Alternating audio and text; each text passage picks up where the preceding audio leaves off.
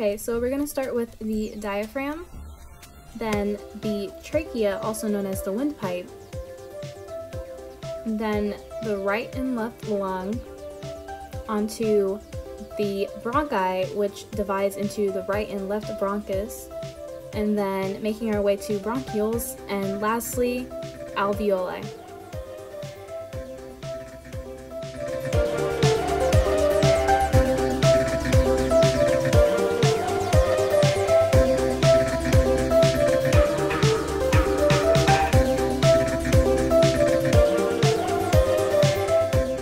So right here we have the diaphragm, and the diaphragm separates the abdomen from the thoracic area, and it contracts as we inhale and flattens as we exhale.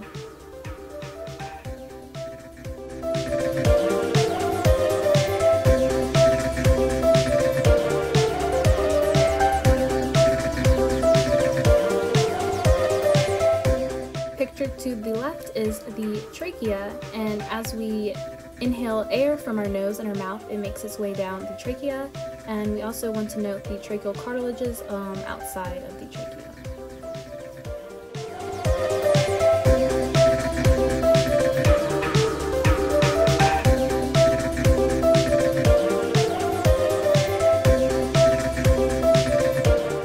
Starting with the right lung, as you can see, there are three distinct regions, also known as lobes, and starting from the top to bottom, they are named superior, middle, and inferior.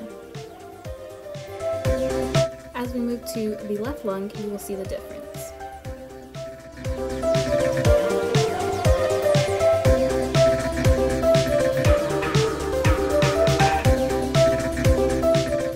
Now, the left lung only has two lobes, and from top to bottom, these lobes are called superior and inferior.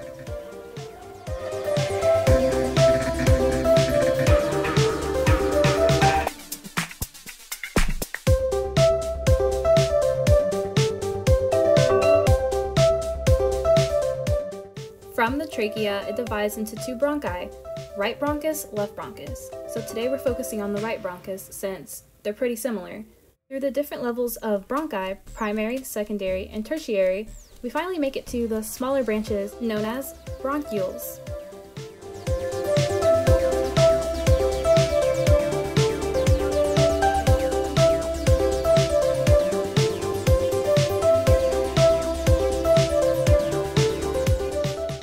Finally, we reach the bronchioles, and at the very end of these, we see alveoli. They are very important to the respiratory system because they exchange oxygen and carbon dioxide to and from the bloodstream.